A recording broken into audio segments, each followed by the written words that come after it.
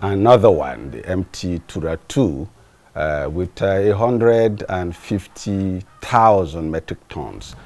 To put it clearly, that is about 1,600,000 barrels.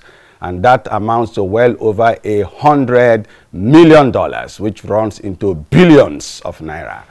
That is the amount or the value of what was inside there. It takes a while to load the whole of that volume. And so definitely it must have been loaded somewhere that is an authorized loading bay. And so the authorities of NNPC were supposed to know, and I think they know. And then, of course, usually in all of those places, there are law enforcement, at the terminus or the terminals.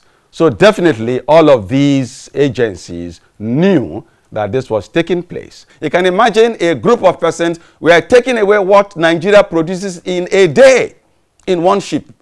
And the Nigerian authorities want to pretend that they don't know who are doing it. They don't know the terminal where it was loaded.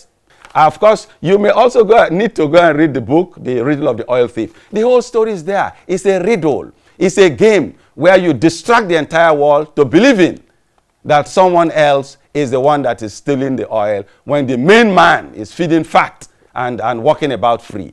Why should that vessel be set ablaze?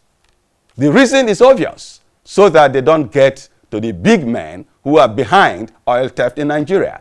This is a good example to tell the entire country that the oil thieves are big men, big enough. International governments, governments of foreign countries are involved, NNPC is involved, and many more are involved. If the president is ready to stop oil thievery, it will stop. If it does not stop, it is because he doesn't want it to stop. So it is when that desire to stop it comes that technology and every other thing will follow. I mean, 2 weeks is too much. 2 weeks is actually too much if the marching orders are given. I can bet you.